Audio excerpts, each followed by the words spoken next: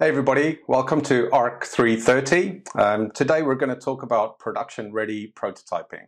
My name is Martin Bishop and I'm a Chief Technologist for our UK public sector business. And I'm joined today by Fabian Labat, who's a Senior Solutions Architect in our financial services business. We've both been with AWS for about 6 years and lots of experience dealing with different kind of customers. And all customers that we engage with have shared that they really want to go from idea to implementation as quickly as possible. So today we're going to share a bit of the best practice that we've built up over time. So before we dive in, just go through the agenda. I'm going to start off by setting the scene, and we're going to come up with an idea that we want to implement as our prototype. Then we're going to have a look at some principles for prototyping. Fabian's going to dive deep and we're going to actually go and build the prototype.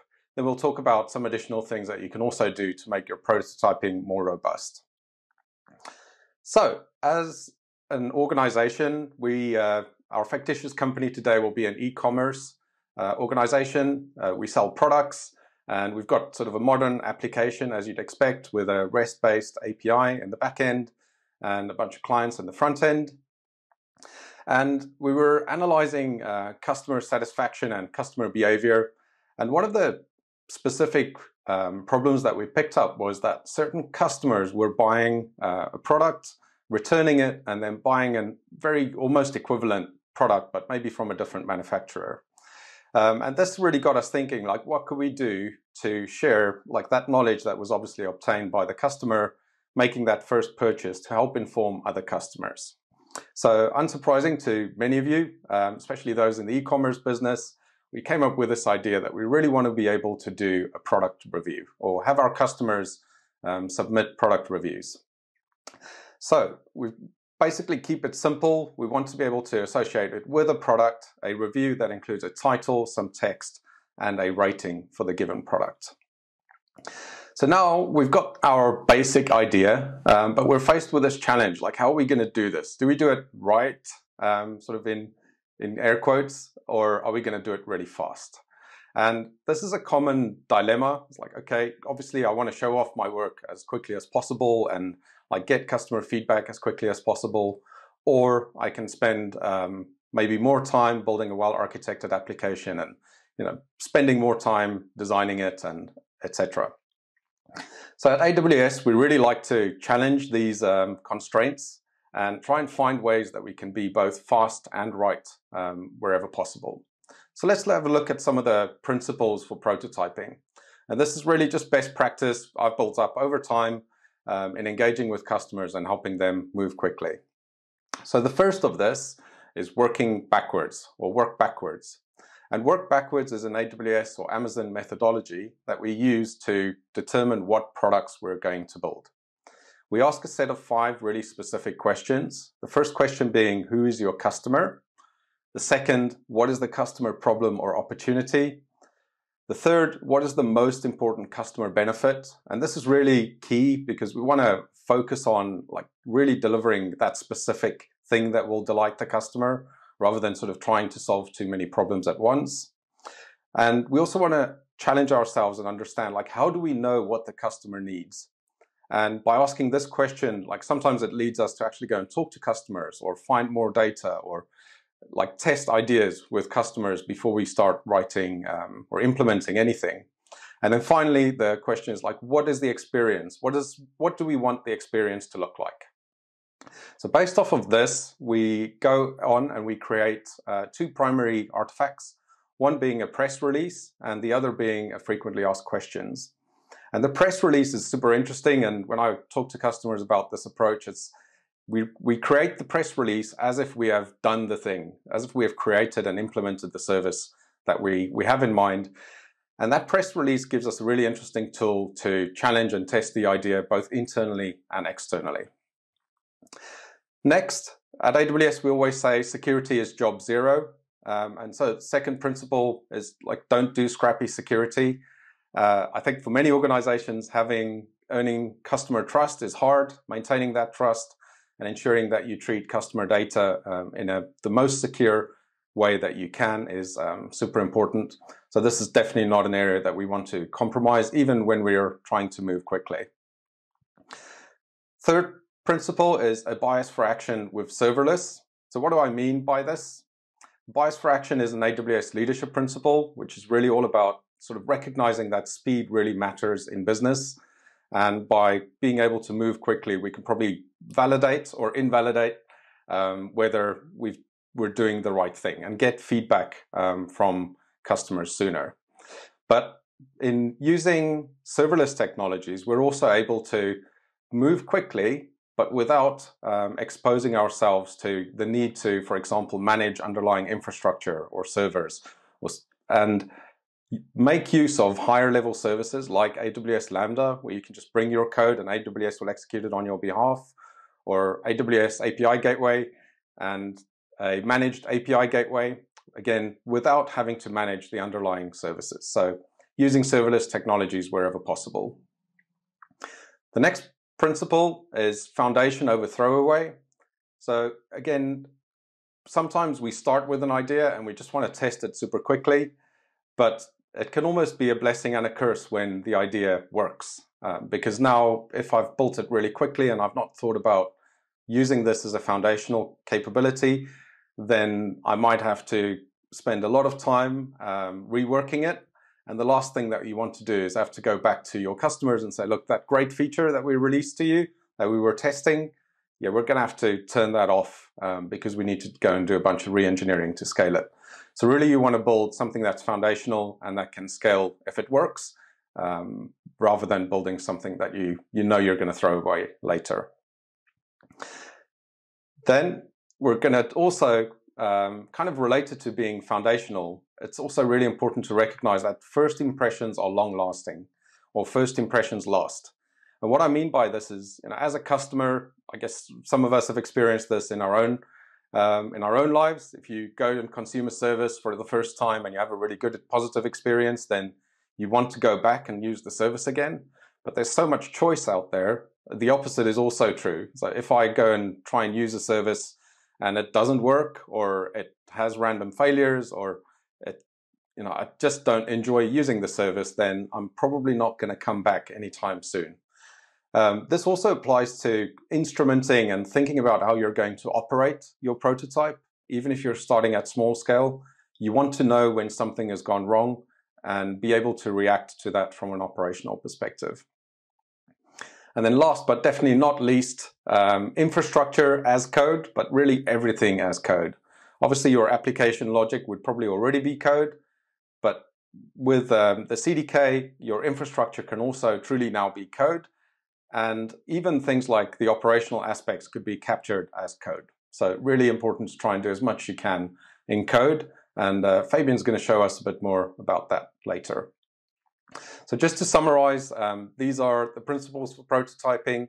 And let's say we've now applied these principles and we want to now move ahead with this idea for reviews. So we've done our working backwards, we've done a press release, and we've kind of ended up with this mock-up for the service. So we will have the ability to select the product, input the title, a description for the review, a rating, and submit that.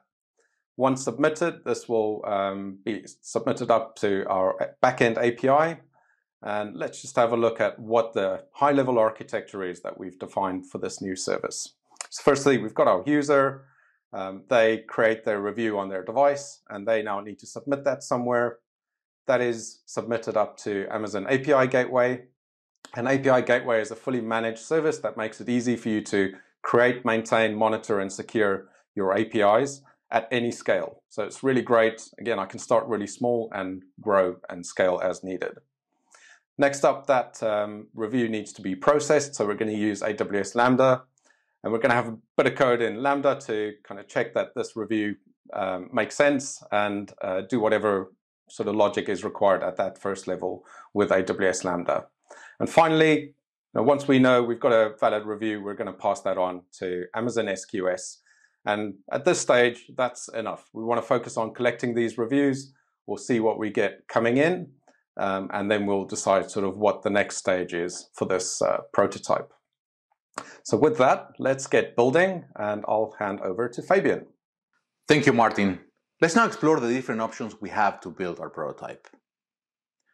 For architects and developers coming from a traditional technical background, it's very tempting to jump first into ClickOps. By prototyping using ClickOps, we mean provisioning cloud infrastructure using the provider's web console directly and manually creating each resource. The issue is that ClickOps is slow, error-prone, and a non-repeatable way to build infrastructure. I personally have started many experiments using ClickOps and soon became frustrated by the tedious work. I knew that you can use declarative tools like CloudFormation to build your infrastructure as code in AWS. So to build my prototype, I started by writing a CloudFormation YAML template and created each of the resources I needed for the prototype: an API gateway, a backend Lambda function, and an SQS queue. But soon I realized that I also needed IAM roles, policies, permissions, methods, a deployment, an API account, API resources, API stages, and more.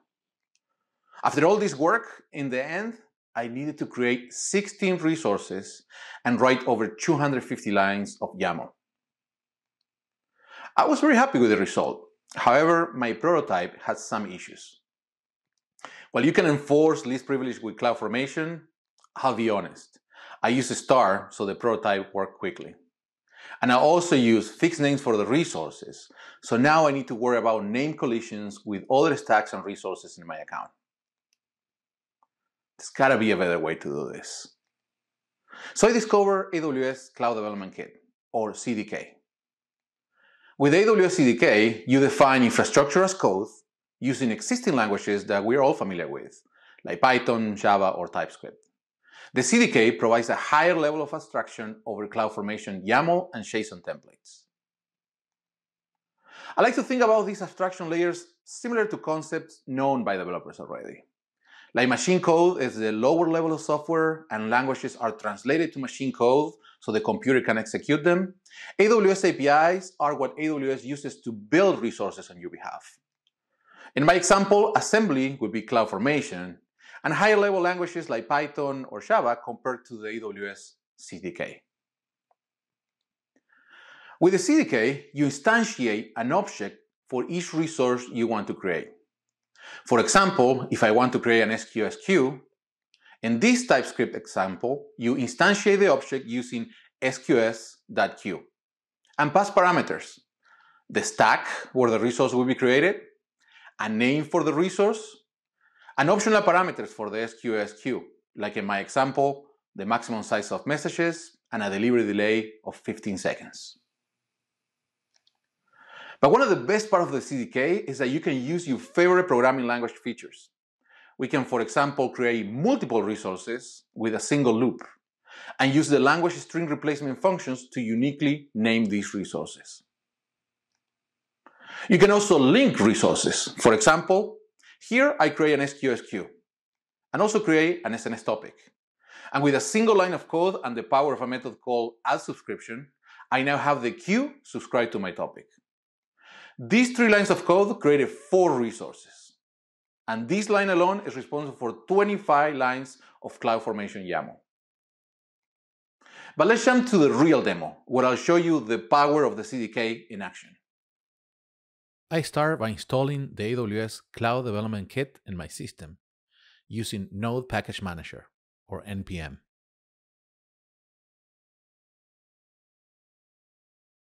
I make a folder for my project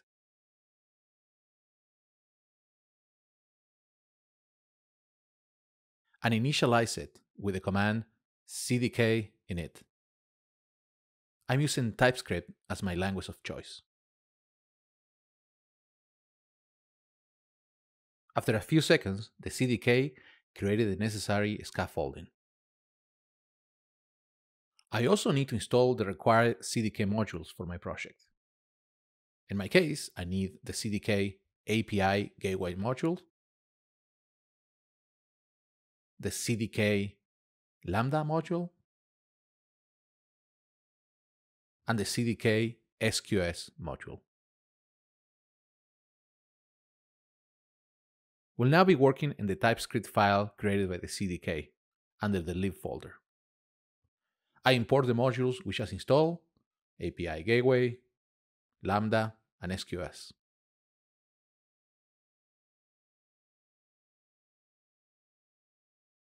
I also need to import path to use it in the Lambda properties.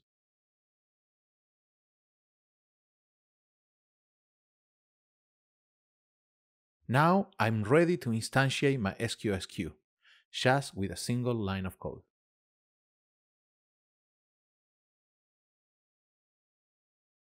I also instantiate the backend Lambda function. For Lambda, I specify a few parameters. For the runtime, we'll choose Node.js. The main handler function will be index.handler.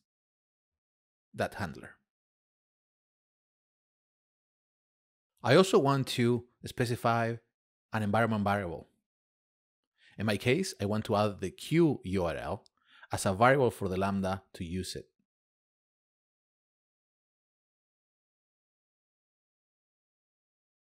I also need to tell the CDK where my Lambda code is. In my case, I will have a folder inside lib called Lambda. I also need to grant permissions to the Lambda function so it can send messages to the queue.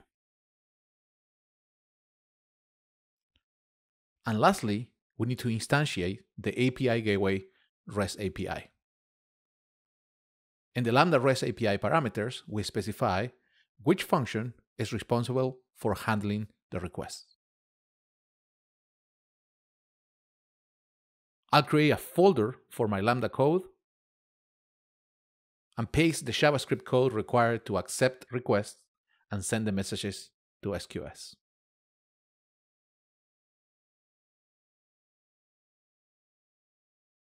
Let's spend a few minutes explaining the Lambda function we just wrote. We validate incoming requests from API gateway, and then we send the messages to an SQS queue. Let's take a look at the validate message code. We'll return false if the message does not have the required fields for the review. In my case, I want a review to have a product ID, a title, a text, and a rating. If the validate message does not return an error, then the write queue message function executes. And the AWS SDK for JavaScript sends a message to the SQS queue with the request data payload. We're ready now to deploy the application to AWS. Let's go back to the demo. If this is the first time you're using the CDK on your AWS account and region, we need to use CDK Bootstrap first. Then we execute CDK deploy. Review the changes and let the CDK create a stack with all the resources. Every time that we run CDK deploy, the CDK will create a new change set on CloudFormation and deploy these changes to your account. The process may take a few minutes, depending on the type and number of resources that you are deploying.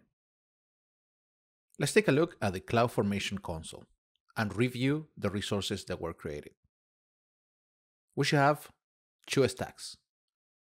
One called the CDK Toolkit. These are resources required by the CDK, and their application stack. If we click on the resources, we can see that we have 17 total resources, including an API, a Lambda function, and an SQS queue. Plus all the additional required resources for the application.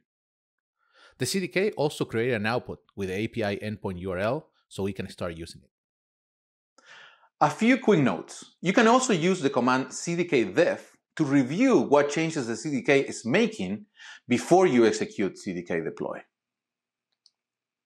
Also, version 2 of the AWS CDK is designed to make writing infrastructure as code in your preferred programming language even easier. For our prototype, we're using CDK version 1 because CDK version 2 is still under developer preview.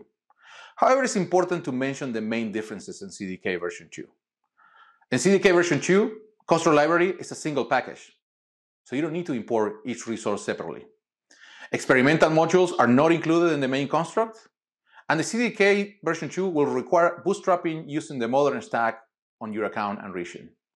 But once the CDK version 2 is generally available, we'll update the code for the prototype. We're ready to show our final application. To test our API, I'll use Insomnia, an API client test tool. However, you can use something like curl or Postman. From the Insomnia client, I already pre-filled the API gateway endpoint URL and a JSON payload with an example review. I press send, and we can see that review has been accepted. I'll remove the rating field just to see what happens. I click send, and we can see that our review has been rejected.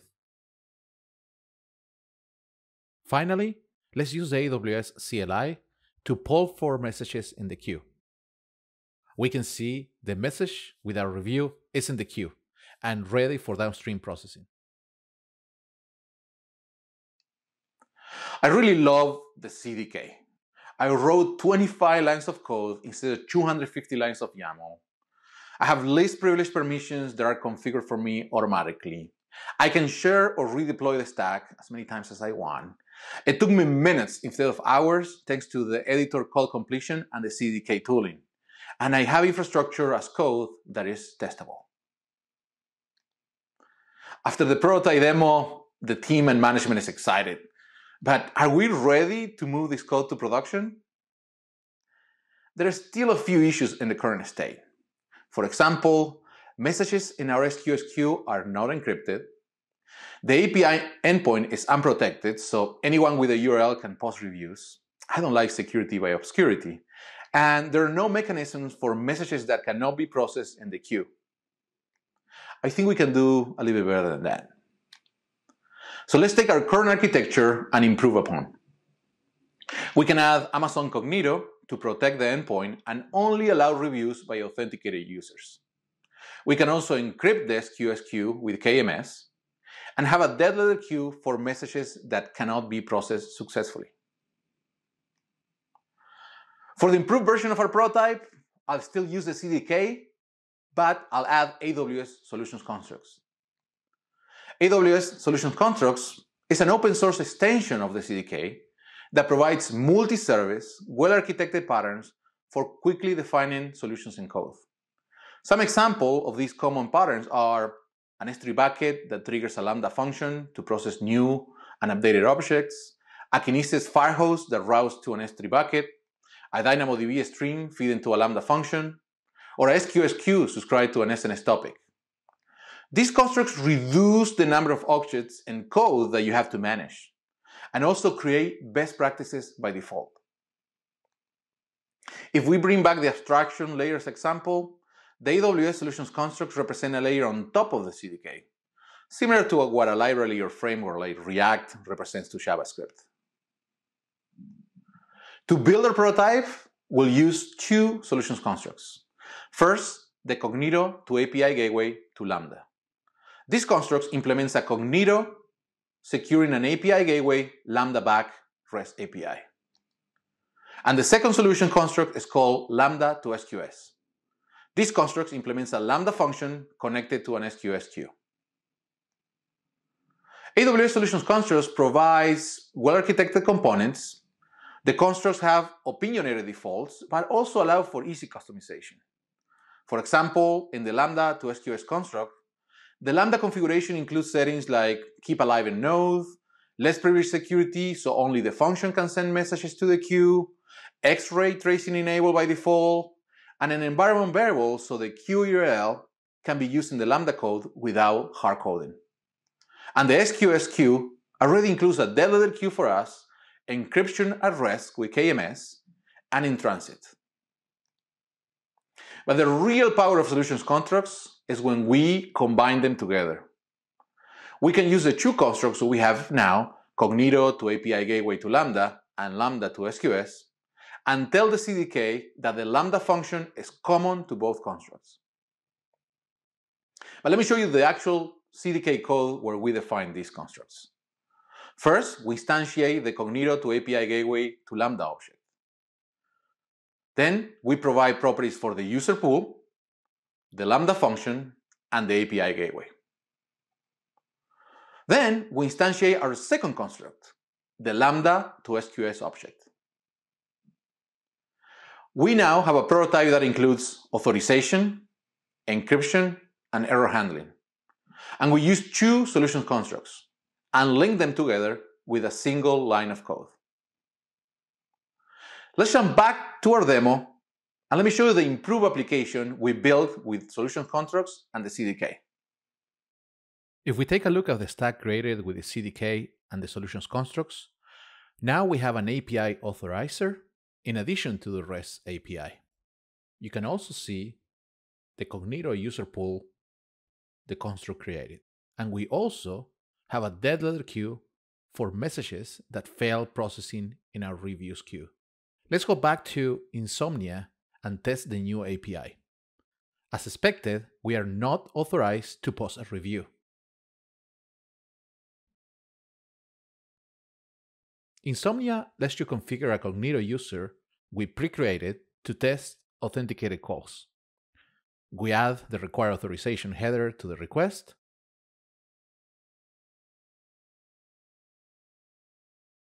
And now the review is accepted.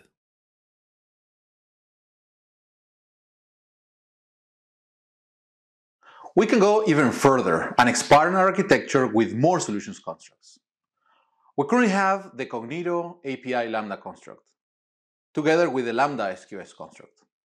What about if we add the capability to process SQS messages and store the reviews in a DynamoDB table? We can add a new construct called SQS to Lambda and a new construct called Lambda to DynamoDB.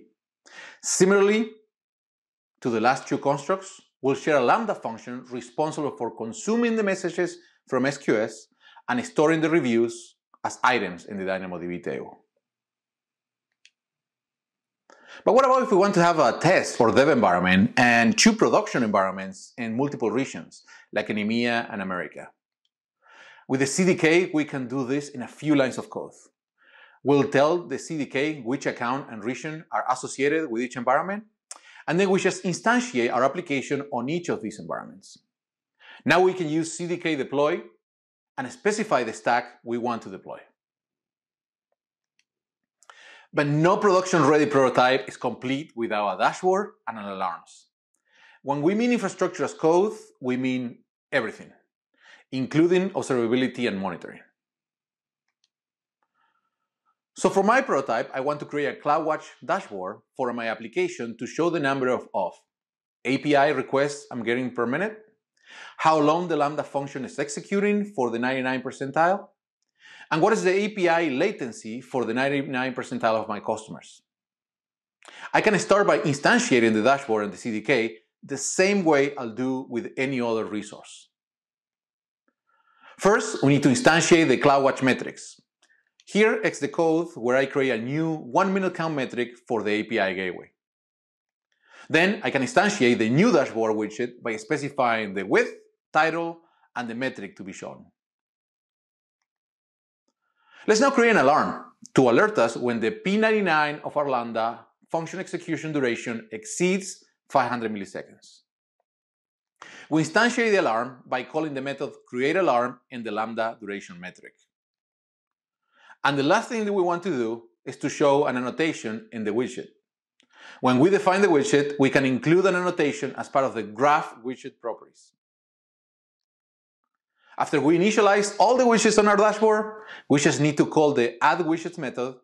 Here you can see the code where I call the method once per row of widgets that I want to show. I think by now we have a production-ready prototype. Let's take a look at the final architecture. We have an API secured by Cognito, a Lambda that validates requests and sends reviews to an SQS queue for downstream processing. Another Lambda processes new messages in the queue and persists the reviews in a DynamoDB table. We also have built-in monitoring and observability with CloudWatch and X-Ray. But the previous diagram only shows our application high-level architecture.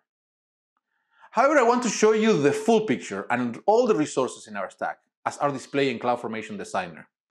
Here's where you can really appreciate how much I was able to accomplish by using infrastructure as code.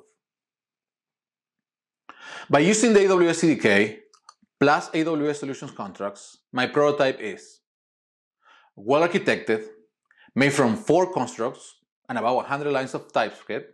It includes 30 resources on multiple environments and multiple regions. And the best part of all is that I did not have to write 820 lines of YAML. So Martin, back to you to tell us what else can we do with our production-ready prototype.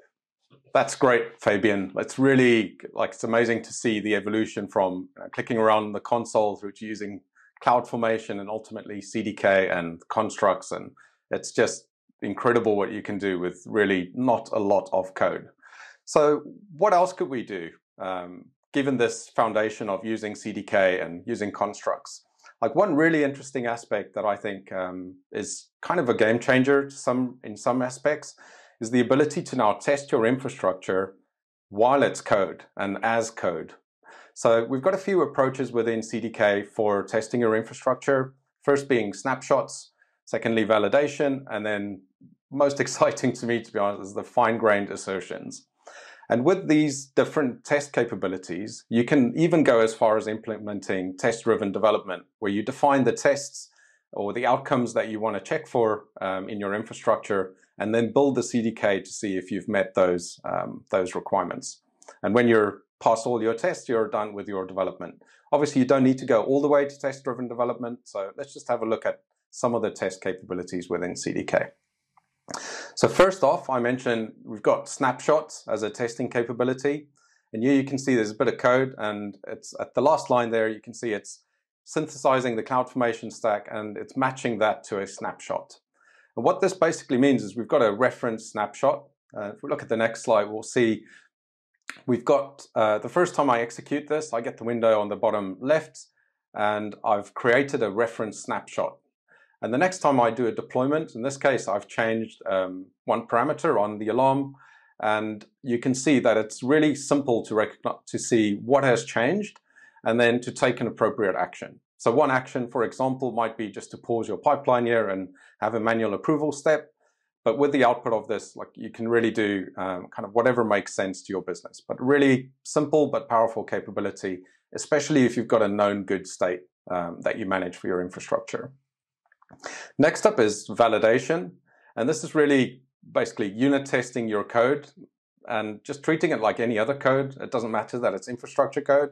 So in this example, again, we've got read capacity, and we want read capacity, as you can see at the top there, to be between 5 and 20. And in the unit test at the bottom, we're just passing in a value of 3 and testing that we actually get an exception. So again, by just doing this, you can test that your code is actually, your infrastructure code is actually behaving in the way that you want it to behave. Finally, and this is probably the most exciting bit for me, is using the fine-grained assertions. And yeah, we've got an assertion that you can see is like when this stack is created, I just want to know that the output or the resulting CloudFormation contains a DynamoDB table. So I'm just using that assertion. But the assertions are really powerful, and there are a number of different assertions that we can also, for example, check on parameters. So I can check that all the DynamoDB tables created within the stack have encryption turned on. So by doing this, you can really implement tests that validate your best practices, as you could do with, say, AWS config once the infrastructure is deployed. But the beauty of this is these tests will run before you actually have to deploy any of your infrastructure. So in addition to using the AWS provided solution constructs, you can also build your own. And this is, again, super, super powerful. As an organization, you probably have a set of applications or stacks that really matter to you and that are reusable across your business. And you've also got a set of best practice or maybe even compliance requirements ways that you require your teams to build. And by capturing and codifying these as reusable constructs for your own organization, you can enable your teams to build both faster and safer. So hopefully you've enjoyed the talk and enjoyed seeing what's possible with the CDK. And just coming back to the principles and kind of summarizing where we're at there, we didn't talk about working backwards as much, but taking the time to understand a customer requirement and diving deep there. Again, within AWS and Amazon, we actually spend a lot of time doing that before we jump in to write code, because you can actually do a lot of prototyping without having to develop a lot of the code itself. Secondly, we weren't scrappy with security because we've used constructs that implement best practice. Like, we were able to show that those best practices are included in our implementation. We've used a lot of serverless technologies, and the beauty with that is that this stack could run for single-figure dollar values or really low dollar values per month, and it will scale as you gain traction and as you gain adoption. And then we've also got a good foundation, and we can extend this and expand on it, kind of as Fabian showed you throughout his build, like really without re-engineering a lot of things, just adding capability and enhancing the solution. We know we're going to have good first impressions because we've got, again, using the serverless capabilities, we've got a managed infrastructure and managed components that we're using, but we've also got operational monitoring capabilities, and we can hook that into our existing operational processes. And finally, everything we've done and shown you today is in the code. So all this infrastructure, the application logic, and even the monitoring and alerting configs that we can do is being done in the code. So if you're interested in seeing more, here's a few sessions you might want to look into. So I mentioned building your own higher order constructs. So there's a session on that, SVS 319. If you're interested in understanding where you can get access to maybe open source constructs or how you can share constructs that you've built, CDK is an open source project, and we're like engaging with the community, and the community helping each other is really super important. So check out OPN 205. CDK has also got capability around continuous deployment and pipelines. We didn't really get into that today, but there's a dedicated session for that, so DOP 305. I'd really recommend checking that out, both how you could use CDK to stand up pipelines and also how you can think about using CDK within your pipelines. And then finally, if you're just interested in understanding what's new with CDK and CloudFormation and that whole space, please check out DOP 315.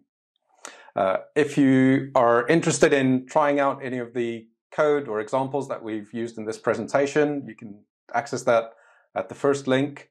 And then, I've got a link to just CDK, the AWS solution constructs.